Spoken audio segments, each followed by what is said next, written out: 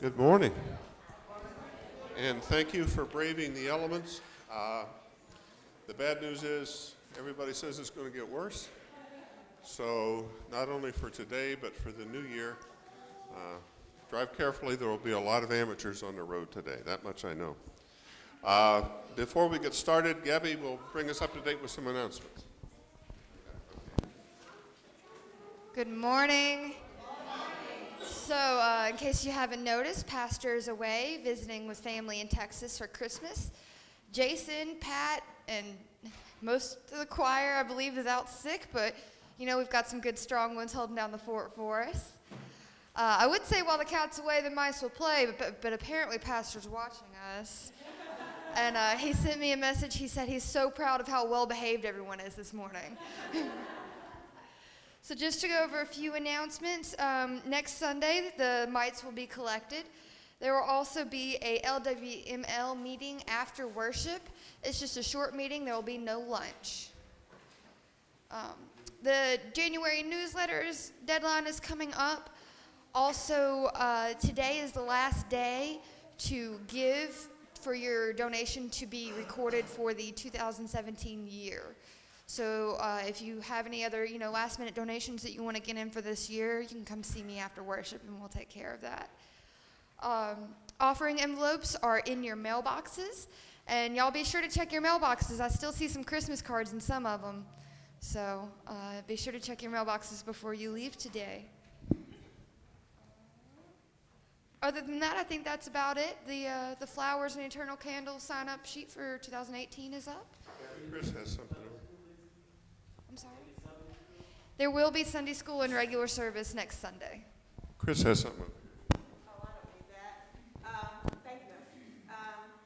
Today, you're welcome to take your poinsettia or poinsettias with you today. And thank you for your support in making our church so lovely. Okay, so she didn't use a mic, and that's fine, but your poinsettias can go home. And I also was told, and just remembered, in your service folder, our very last hymn is changing. In fact, it already has changed. When Christ's appearing was made known, we're going to scrub that and go with hymn 411, which is on the board. So just be aware that when we get there, that changed. The other addition I would like to make before we get started is an update on Pat Shields. Several of you may know she had hip replacement surgery Thursday. Talked with her Friday or yesterday. I'm not sure which. Yesterday maybe. But anyway, she is doing well. Talked with Don too, and he's doing well. But I talked with Pat. She is doing well. The surgery center where she had that done does not do therapy over the weekend, whether it be a holiday or not. So at her request, and I think she has a little juice with Florida, with the hospital, she is being transported this morning from the surgery center to Florida, Forest General, where she can continue to do her rehab today, tomorrow, and probably will be home within a couple of days. But anyway, I wanted to let you know we will remember to include her in our prayers, but her surgery went well, and she has had, when I talked to her, it must have been yesterday, she had 2 sessions of rehab already.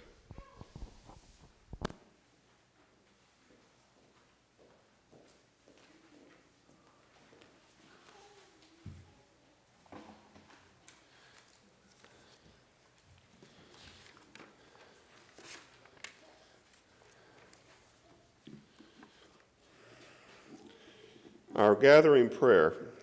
Heavenly Father, for you this morning, in Jesus' name, we pray all that we say and do in worship will give you glory.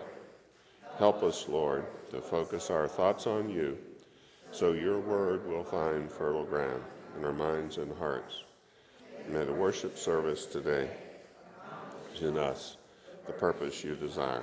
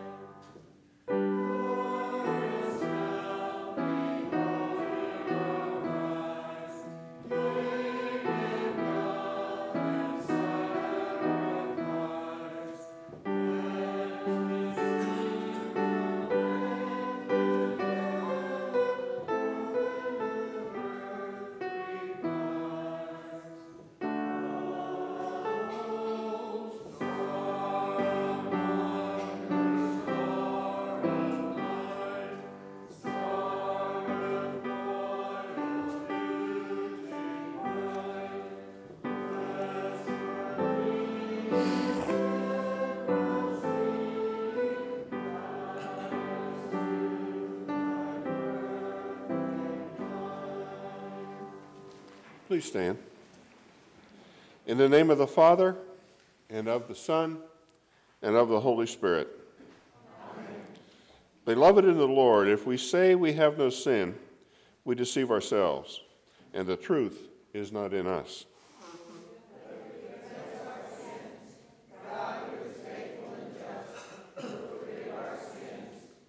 Cleanse us from all unrighteousness.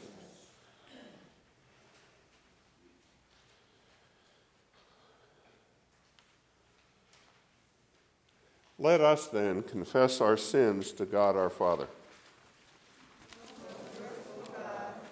We confess that we are by nature sinful and unclean.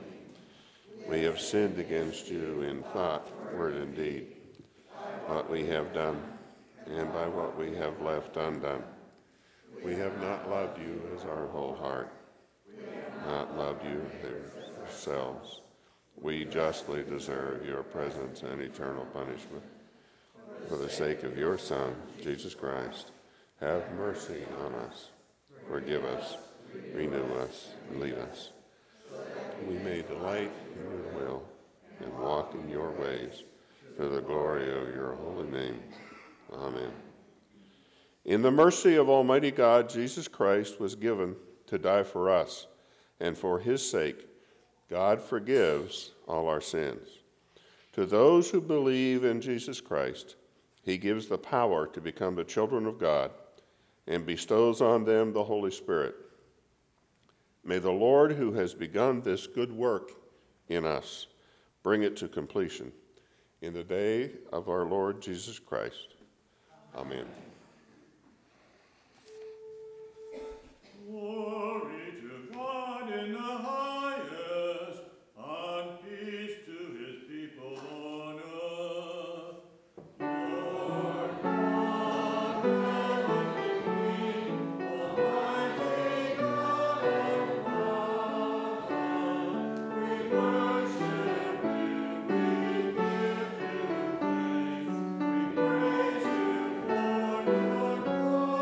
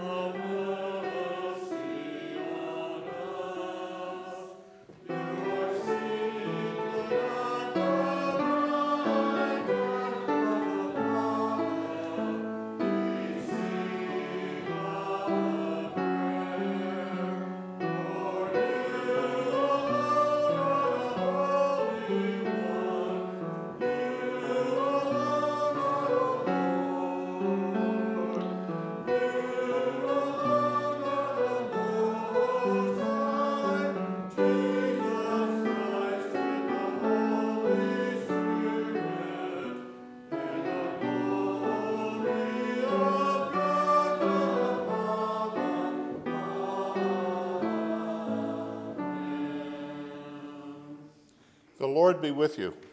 And also with you. We pray together. O God, by the leading of a star, you made known your only begotten Son to the Gentiles. Lead us, who know you by faith, to enjoy in heaven the fullness of your divine presence.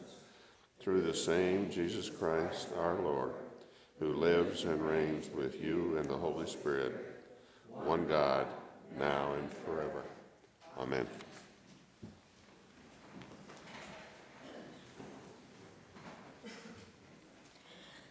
The Old Testament reading for the Epiphany of our Lord is from Isaiah chapter 60.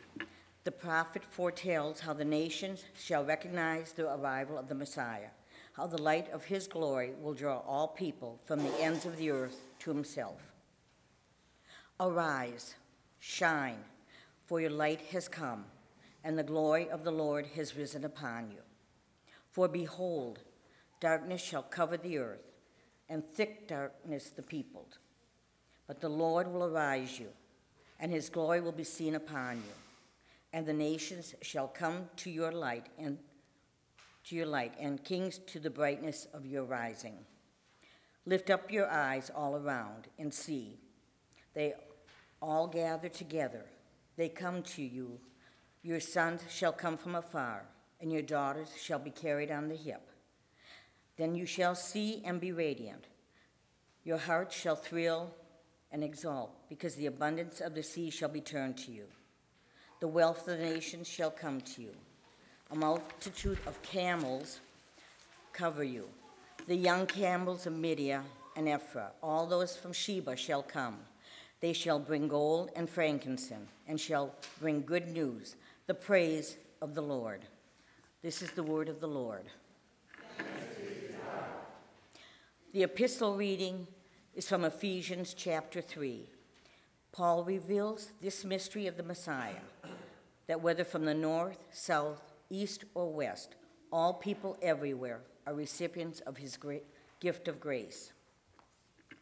For this reason I, Paul, a prisoner for Christ Jesus, on behalf of you Gentiles, assuming that you had heard of the stewardship of God's grace that was given to me for you, how the mystery was made known to me by revelation, as I have written briefly. When you read this, you can perceive my insight into the mystery of Christ, which was not made known to the sons of man in other generations, as it now has been revealed to his holy apostles and prophets by the Spirit. This mystery is that the Gentiles are fellow heirs, members of the same body, and partakers of the promise in Christ Jesus through the gospel. Of this gospel I was made a minister according to the gift of God's grace, which was given me by the working of his power. To me, though I am the very least of all the saints, his grace was given to preach to the Gentiles the unsearchable riches of Christ, and to bring to light for everyone what is the plan of the mystery hidden for ages in God who created all things, so that through the church the manifold wisdom of God might now be made known to the rulers and authorities in the heavenly places. This was according to the eternal purpose that he has realized in Christ Jesus our Lord, in whom we have boldness and access with confidence through our faith in him. This is the word of the Lord. Thanks be to God.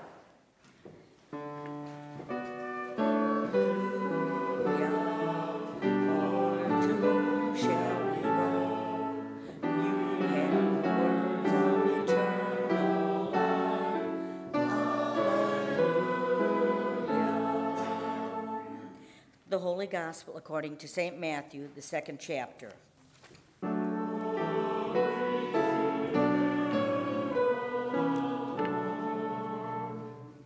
Now, after Jesus was born in Bethlehem of Judah, in the days of Herod the king, behold, wise men from the east came to Jerusalem, saying, "Where is he who has been born King of the Jews? For we saw his star when it rose, and have come to worship him." When Herod the king heard this, he was troubled, and all Jerusalem with him. And assembling all the chief priests and scribes of the people, he inquired of them where the Christ was to be born. They told him, "In Bethlehem of Judea, for so it is written by the prophet. And ye, O Bethlehem, in the land of Judea, are by no means least among the rulers of Judah, for from you shall come a ruler who will shepherd my people Israel." Then Herod summoned the wise men secretly and ascertained from them what time the star had appeared. And he sent them to Bethlehem, saying, "Go and search diligently for the child, and when you have found him, bring me word, that I too may come and worship him." After listening to the king, they went on their way. And behold, the star that they had seen when it rose went before them until it came to rest over the place where the child was. When they saw the star, they rejoiced exceedingly with great joy. And going into the house, they saw the child with Mary, his mother, and they fell down and worshipped him. Then, opening their treasures, they offered him gifts gold and frankincense and myrrh. And being warned in a dream not to return to Herod, they departed to their own country by another way.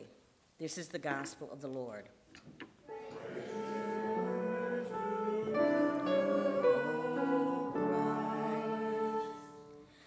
Living together in trust and hope, we confess our faith. And I believe in God, the Father Almighty, maker of heaven and earth, and in Jesus Christ, his only Son, our Lord, who was conceived by the Holy Spirit, born of the Virgin Mary, suffered under Pontius Pilate, was crucified, died, and was buried. He descended into hell. The third day he rose again from the dead. He descended into heaven, and sits at the right hand of God, the Father Almighty. Thence he will come to judge the living and the dead. I believe in the Holy Spirit, the holy Christian church, the communion of saints, the resurrection of the body, and the life everlasting. Amen.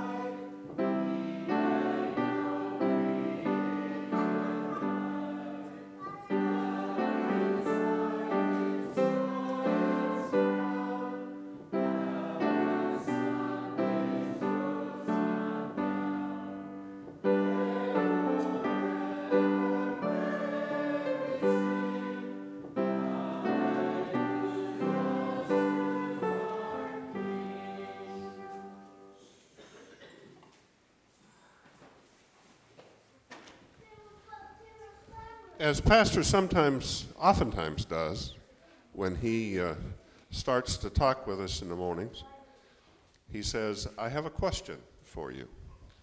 So we have 3 up here this morning, and the question's primarily for them, but anybody, let's say anybody under 20, and these 3 certainly qualify. Gabby doesn't, but that's okay. So I have a question for you. Has anybody heard the term, or can you tell me what a bell cow is.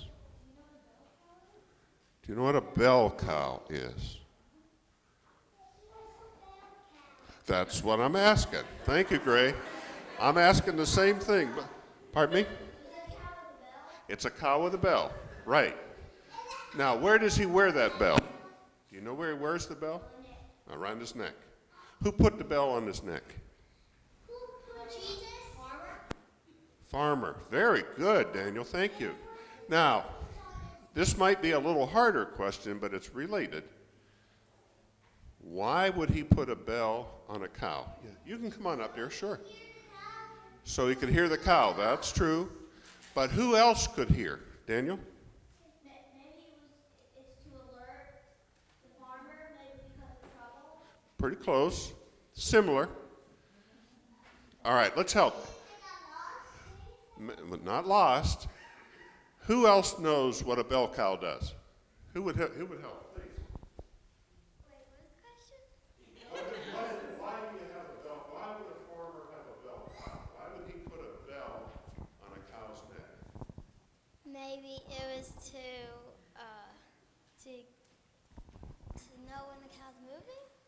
No, you're very close. Very good.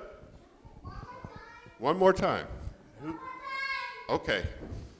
So, maybe to alert when the cows are moving, and that's really what it does. When I was a little boy, I had an uncle who had a big farm, and he had a bell cow. Now, all farmers don't do it, but a lot of milk farmers do. And the reason is they put that bell around the neck on a lead cow.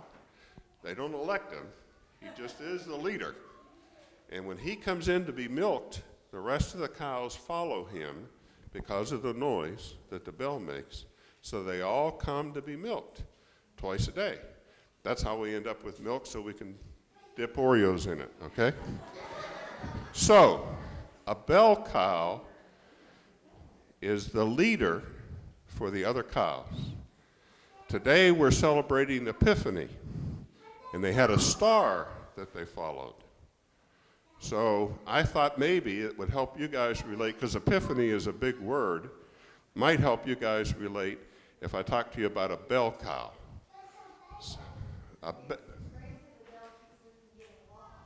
That's right. And the star helped the Magi from getting lost. The star is what we're going to talk about today. So anyway, thank you for helping me help them understand what a bell cow was. Appreciate it.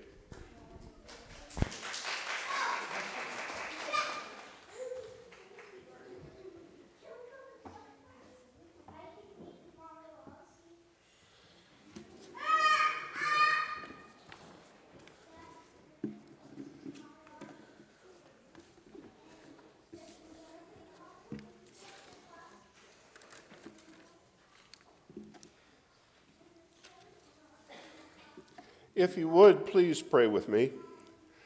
I offer all the prayers, the works, joys, and problems of this day to the Father, through the Son, my Lord and brother, in union with the Holy Spirit. I unite myself in spirit and prayer with all the Christians throughout the world.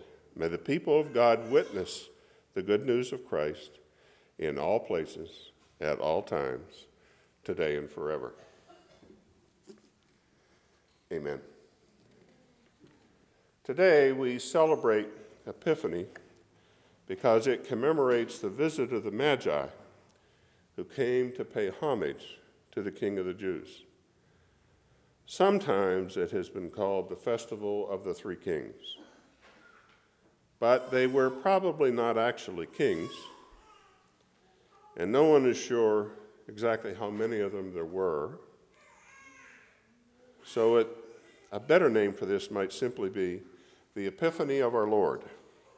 For generations, there has been discussion about these wise men and who they actually were and what they actually did and where they were actually from. There has been more discussion about the astronomical nature of the star that alerted them to the birth of Christ. But in the end, what difference does it make? The real point of it all is not whether these visitors were wise men or which country to the east they were from. The real point is they were not from Israel, and they were not Jews, at least not by birth. They were Gentiles. In the Greek, the word is ethnos, from which they get the word ethnic. Ethnic food is food that is foreign. In Hebrew, the word is goim. I hope it's close to that anyway. The word is gohim. In both the Old and New Testaments, the word is frequently translated by the English word nations. The nations are the Gentiles, the non-Jews. When Jesus sends his disciples out to baptize all nations, it's the Gentiles that he is sending them to go and find and bring to him. The Gentiles are those people who are not Jewish by birth. Gentiles cannot trace their family tree back through Abraham, Isaac, or Jacob. The Muslims trace their family tree to Abraham, but through Ishmael, and not Isaac and Jacob. God made it very clear that Israel was the nation through which the Messiah would come. We know from the scriptures that Israel was the chosen nation, which the Lord God shepherded, protected, and blessed. Since the book of Matthew reveals to the Magi and to us the revelation of the Christ child, it also makes other things that Matthew records reference points for his message. It's not that God didn't care about the other nations and races of people. He did, and he still does today.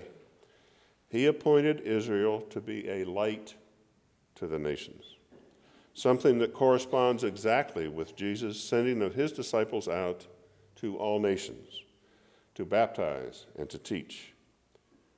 Israel was to be a light to the Gentiles, and they were to bring the Gentiles to the God of Israel. The fact that so much in the Old Testament points to the gathering of the nations and the Gentiles to the Lord, it may surprise us. Perhaps we thought God's drive for mission didn't really start until the day of Pentecost, when people from all nations were gathered in Jerusalem and heard the gospel preached, each in their own language.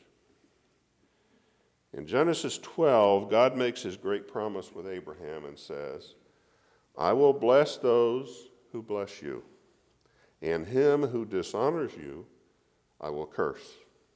And in you all the families of the earth shall be blessed. In Psalm 86 we read, all the nations you have made shall come and worship before you, O Lord, and shall glorify your name again. Again, the prophet Isaiah writes in chapter 2, it shall come to pass in the later days that the mountain of the house of the Lord shall be established as the highest mountains, and all the nations shall flow to it, and many peoples shall come. These are just a few of the hundreds of references of the gathering of the Gentiles to the Lord.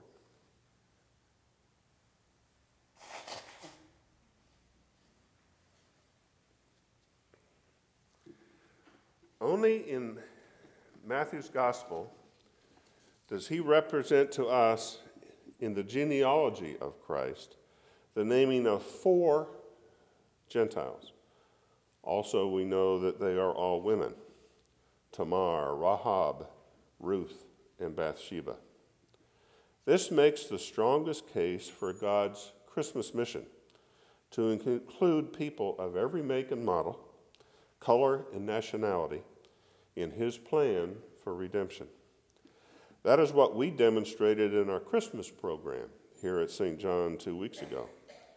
How can we as individuals or as a church really question or disagree with his plan for all people? The Gospel of Matthew starts with the message of today, which is to include all the nations.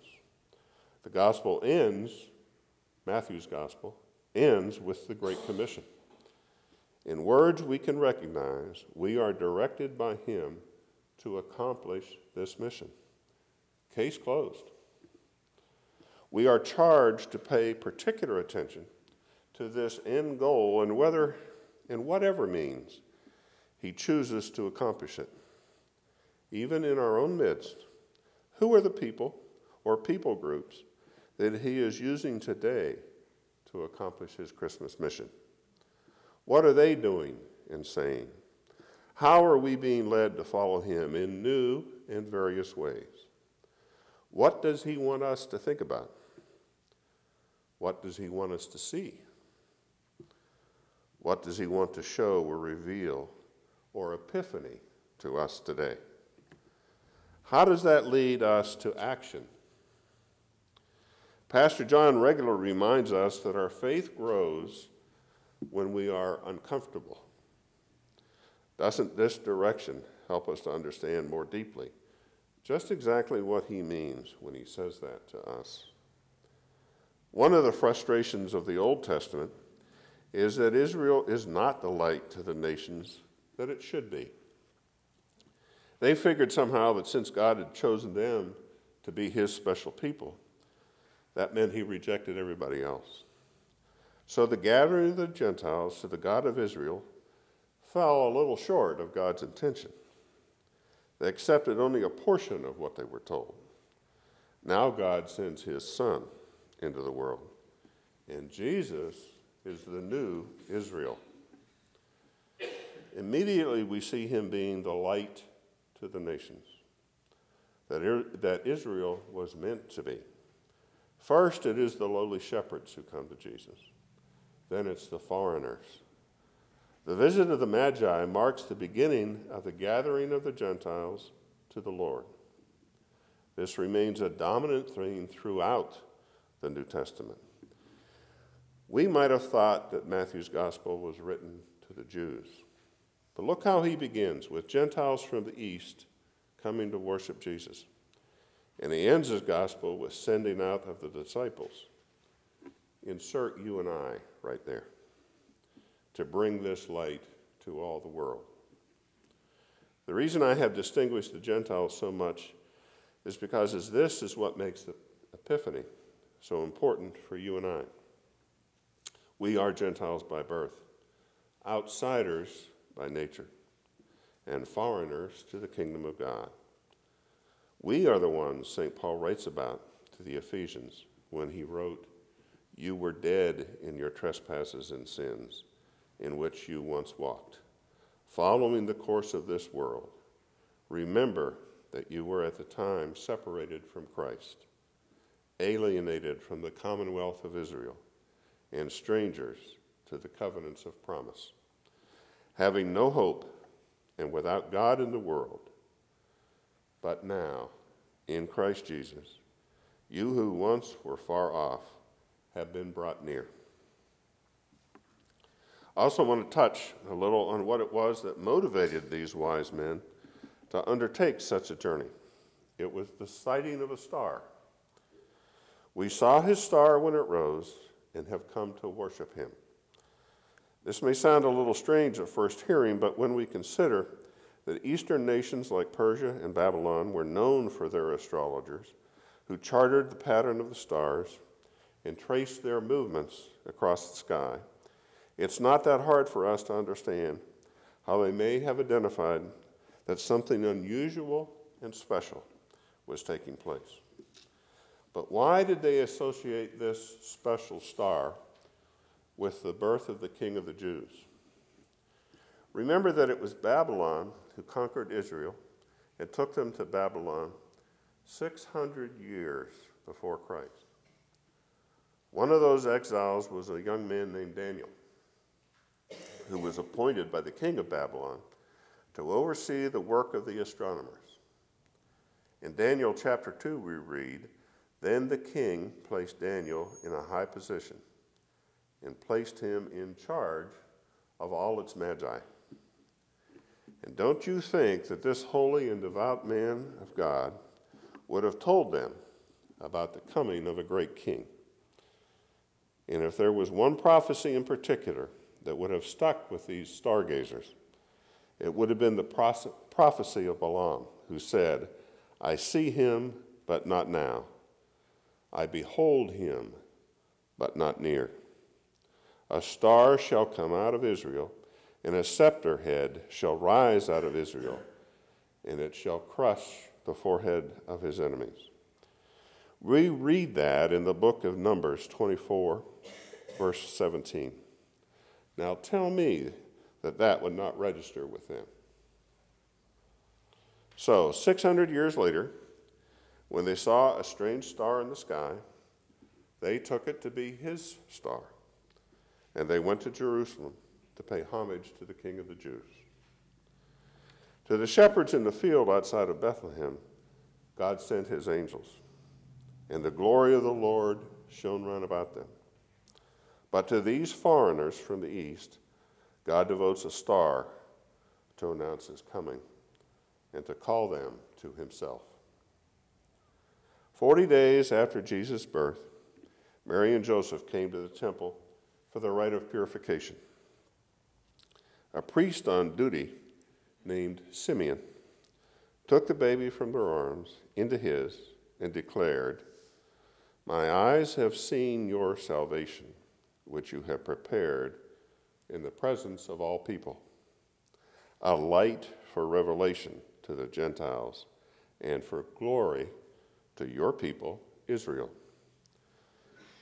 Luke chapter 2, verse 32.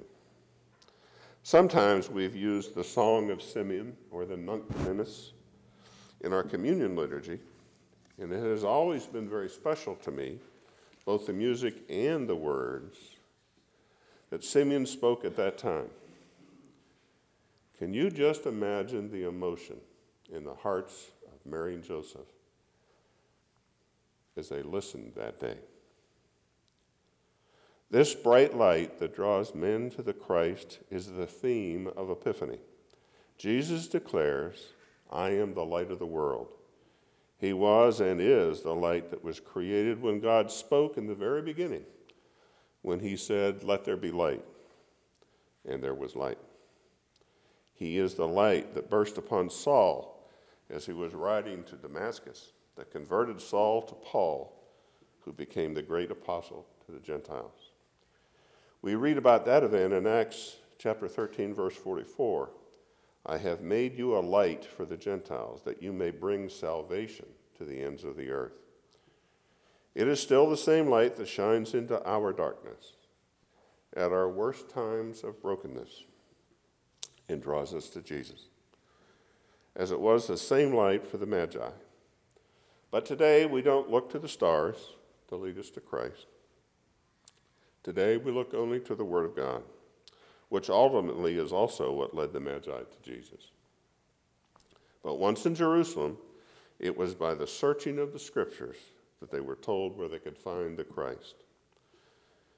In Psalm 119, verse 105, the psalmist declares, Your word is a lamp to my feet and a light to my path. This points us to something far more authoritative than a star in the sky. St. Peter says in 2 Peter chapter 1, verse 19, we have something more sure, the prophetic word to which you will do well to pay attention, as to a lamp shining in a dark place, until the day dawns and the morning star arises in your hearts. Today we celebrate the visit of the Magi. We give thanks to God that the light of Christ has shined in our hearts and led us to worship him. We also pray that we might be a light to the Gentiles in Hattiesburg, where we have been placed, that they too would be drawn to come and worship the King of the Jews. In that way, we are all brought near. Now, if you would, please turn in the service book in front of you, the red Lutheran service book. Please turn to page 105. That's the first place in the service hymn that I found the Nunc Dimittis. It's been a while since we did it, but what I would like is for Sandy and Chris to play it through one time to refamiliarize you with the music, and then to have us sing it. Page 165 in the service book.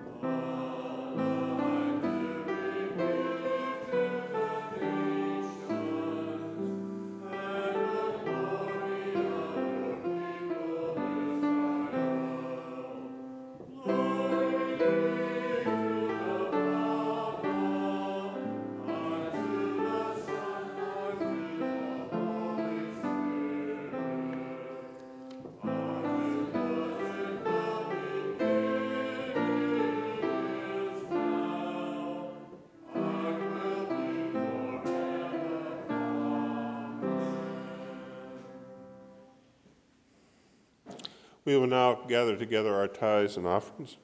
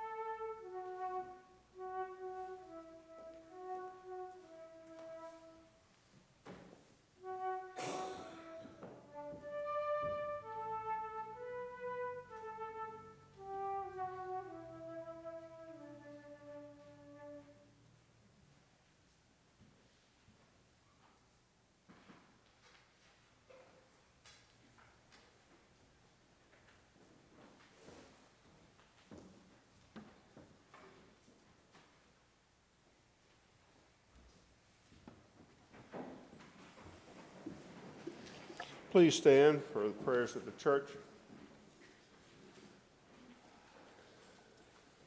Lord God, bless your word wherever it is proclaimed. Make it a word of power and peace to convert those not yet your own, and to confirm those who have come to saving faith. Make it the shining light of direction, so that all may follow your star. May your word pass from ear to the heart, from the heart to the lip, and from the lip to the life, that as you have promised, your word may achieve the purpose for which you sent it.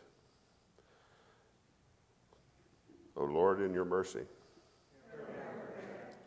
We pray for St. John and our mission.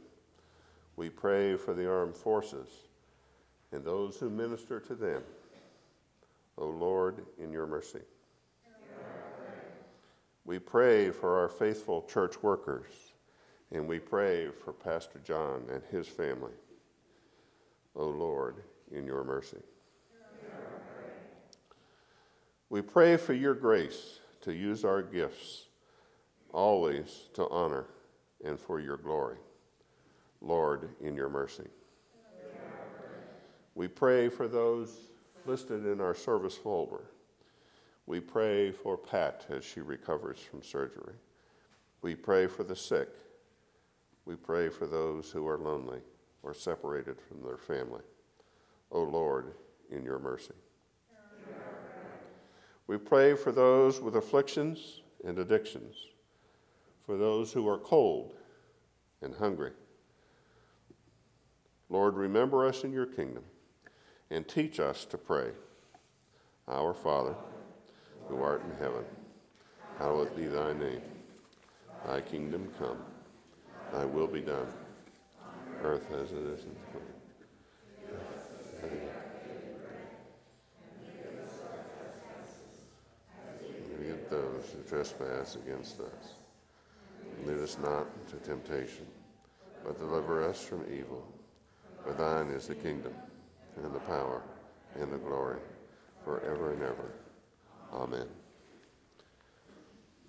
Receive this blessing. Let us bless the Lord. We speak the Romans 15 blessing to each other. Leave no one alone. May the God of hope fill you with all joy and peace as you trust in him, so that you may overflow with hope by the power of the Holy Spirit.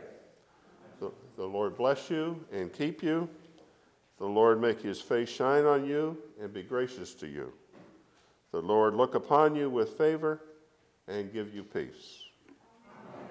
And our hymn changes for late arrivals. We're going to scratch when Christ's appearing was made known and go to 411, I think it is.